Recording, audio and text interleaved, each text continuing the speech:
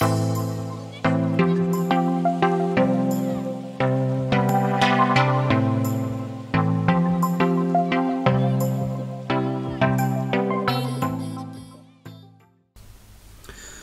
so in this short video I'll describe the discrete acceptance-rejection algorithm.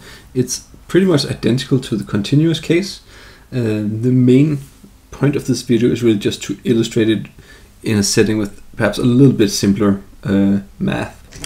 So we want to simulate from a target distribution, which is the Bernoulli distribution with probability of getting a 1, which is 0.25. So we could draw its probability mass function, which is the stand-in for the probability density function, like this. The probability of getting a 0 is 75%, and the probability of 1 is 25%. Right? Then, as the proposal, we'll use the Bernoulli with probability parameter 0.5. That means that it's the 0.5% probability of getting a 0, and there's also a 50% chance of getting a 1. And then we quickly note that we have to have that f is less than or equal to the envelope c times g of x, so c times g of x, and that then for our case here implies that c should be 1.5, right? So if we fill in this matrix over here, well, the probability of getting a 0 that we want is 0.75. Probability of getting a 1, that was 0.25. From the proposal, we had 0.5 probability of getting a 0 and a 0.5 of getting a 1.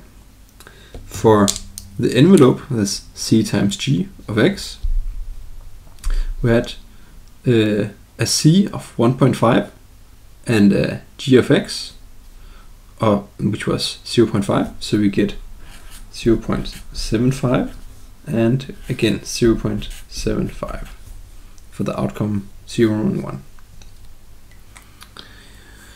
Then we get to these conditional probabilities here. So for the first probability here, I'll just add a small star here, and I'll do it down here. So this is the probability of accepting conditional on x being 0. So you see that's probability of u being less than equal to f of x over c times g of x. And that's equal to the probability of u being less than equal to 0.75 over 0.75, and that's going to be a 1. So we'll put a 1 here. Now I won't do all the calculations, but you're free to fill these in yourself, and I'll provide the answers. So here we get 1 over 3. Then we have over here the probability of x being 0 and accepting. And the probability of x being 0, well, we know that here from the proposal is 0.5. And the probability of accepting is 1. So here is just 0.5 again. Okay? The product of the two. Again, I won't give all the answers, but if you want to calculate through it, then the correct answer over here is 1 over 6. And we'll just quickly note that if we take here, then the probability of just accepting is going to be 1 over 2, that's the half, plus 1 over 6, which is going to be 2 over 3, which is then of course also the same as 1 over c, right? We'll just note that.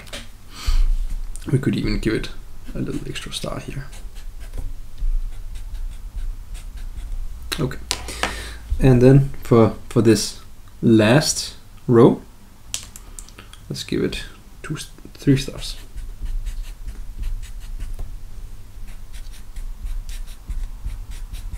So the probability of x conditional on us having accepted it, that's going to be equal to, I'm just going to drop some notation here, it's going to be equal to the probability of accepting